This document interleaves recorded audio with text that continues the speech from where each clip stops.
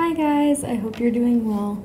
So, I know I've talked about these kind of things, just bits and pieces, but it has kind of really been cemented on my heart, I guess, with just different posts I've read, different videos I've watched, and just something I wanted to share. Not because of being frustrated with any situation or anybody, just my thoughts on how I have felt about it over the years and how I continue to feel about that. And that is this idea of, I guess the technical term would be the social model of disability and the medical model of disability. The social model is looking at, okay, you've been dealt these cards, this is, the situation you're in, what can we change in the environment around you to make life better for you? And then the medical model is essentially saying, you're the one that needs to have something changed, whether we need to find a cure or whatever, like not coming alongside you and saying, it's okay that that's the way that God made you. Let's figure out how we can come alongside you and work on things, make that better for you by changing up what's, at the house or church or whatever. And so there's a popular YouTuber, and her name's Molly Burke, and she's blind. And she was the one that helped me, I guess, understand that there's like actual names for it. I didn't realize that it would, there was the name of, hold on, maybe, there we go. Sorry guys. She helped me realize that there's the name of medical model and social model, and I didn't realize that. But I made the shift in my own life, I would say, at a very early age. Yeah, there's been times in my life where I'm like, yeah, it would be nice, if I could turn over my left hand and if I could walk heel-toe with my left foot. Yeah, there are times where that would be nice. But I'm also super excited and grateful for the opportunities that my situation has given me, the people I've met, the conversations I've been able to have. Like, that fires me up. That gets me excited. That brings a smile to my face and brings me joy. And I don't see myself as a person, having that same platform or ability or whatever you want to call it, if I didn't have the situation that I have. And so when I was younger, there was times when I was like, I want to be healed. I went and visited my aunt and uncle in Arizona once, and there was a healing ceremony at their church in the service, and I went to it and did the things that were asked of me and whatever, but it was awkward. Like, that is not an experience that I want to go through ever again, because I was too young to understand fully what was going on, so it was awkward. And so the first thing that I have been thinking about listening to podcasts and things that's been brought to my attention is when churches talk about healing or have healing services or ceremonies or whatever, that can be traumatic or traumatizing, or just take people back that haven't been healed. And it can almost make you feel worse about your situation, like, oh, I haven't been healed, what's wrong with me? Is my relationship with the Lord not where it should be? Am I doing something wrong? Is there sin in my life that's preventing that? What's going on? And as a church, as the body of Christ, as a believer, I would never want to do or say anything that would make somebody feel less, especially about something that they can't control. And so that helped me, think about and realize the types of conversations that I have around people and what I say. Like, I need to be sensitive to the fact that they might have had something in their life that was traumatizing related to that topic. So it's good to remember to be sensitive to that.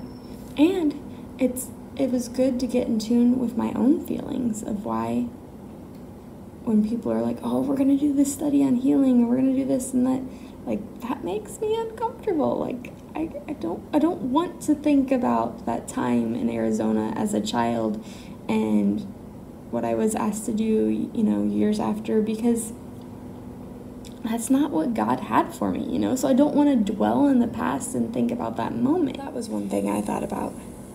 And it's neat to see that not only in the secular world or, people in their everyday lives, a lot of those people are coming to the point of realizing, hey, this is the way I am, this is the life I know, and don't want to change it, because you work your whole life learning how to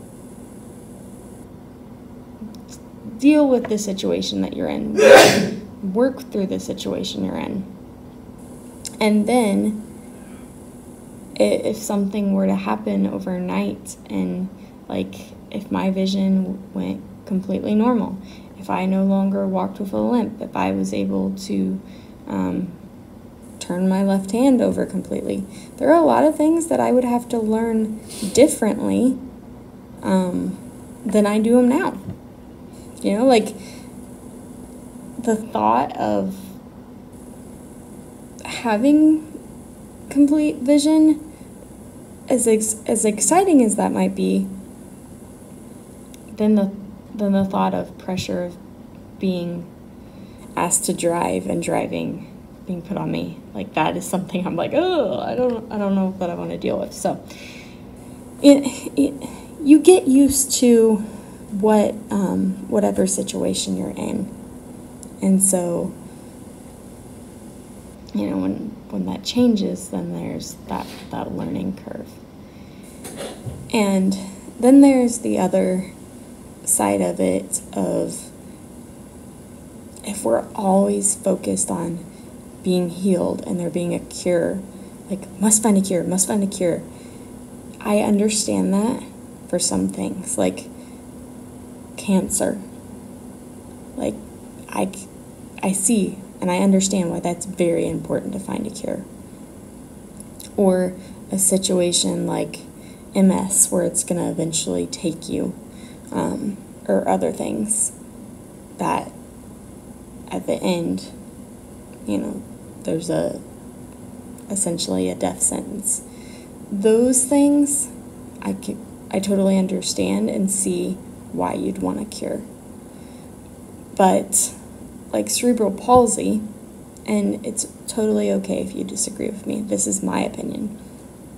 Cerebral palsy, there's such a wide range and umbrella of levels and things that people go through with cerebral palsy that that you're not going to be able to find a cure for everything.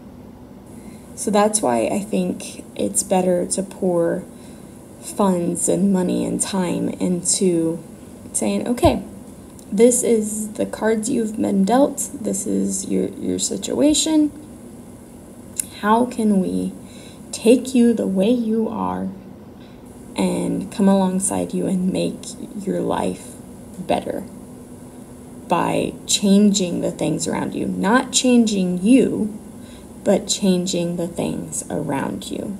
So whether that's building a ramp, we're in the process of getting a ramp built at our house for Miss D so that she can wheel in and wheel out. Whether that's getting a child that can't walk on their own a wheelchair. Yes, maybe they will have the opportunity to walk with a walker someday or crutches, but right now they might be at the stage of needing a wheelchair, and that's okay. I can't remember her name. There is a lady that was an author. Well, her mom wrote the books. Karen. Her name was Karen. And she was going through cerebral palsy many years ago. And so at the beginning. And she, went through the braces and learned how to walk with the crutches and the braces. But then she got to the point where she's like, you know what? I realize I have more freedom and more energy if I use a wheelchair. For those that, they can walk, but maybe it just takes them a really, really long time. They might choose to use a wheelchair because it's faster and easier for them. I remember growing up in grade school, there were these twins, amazing girls. I feel blessed to have had the opportunity to get to know them. One was in a wheelchair, and one used crutches. And there were times, though, that it was faster and easier for the one that used crutches to use a wheelchair. So she was a part-time wheelchair user. There's nothing wrong with that. I think a lot of it is just needing to change our mindset and to look at things differently. Just as we sometimes struggle to look at a person that might be a different color or have a different accent or whatever, because they're different, your first thought is to look and just, wonder. It's the same thing with disability. The point is that it doesn't stop there. You have questions? Ask. Don't just stare. Get to know them, build that relationship. Don't assume that everybody is in the same box, that it's just, oh, that poor little girl, she probably just wishes her life was so much better and that she could be healed, and maybe. But I can tell you, Miss D has found joy right where she's at. She's not a 2-year-old thinking, I want to be healed. I don't want to be in this body anymore. No, she has found joy right where she's at. And that's where we all need to get to. Look around you. What can you see in your day that brings a smile to your face? What do you see in your day that you can be thankful for? So, sorry this is kind of all over the place, but it was just some thoughts that I had been having lately, and I wanted to record them so that I could look back on them myself and remind myself that I do not need to be fixed. Miss D does not need to be fixed. We come alongside her in the situation she's at to help her be the best that she can be. And that's what my parents did for me, and I'm so grateful for it. So I hope you have a wonderful day full of many blessings, and we'll see you next time. Bye. God bless. Thanks for watching. Don't forget to like and subscribe.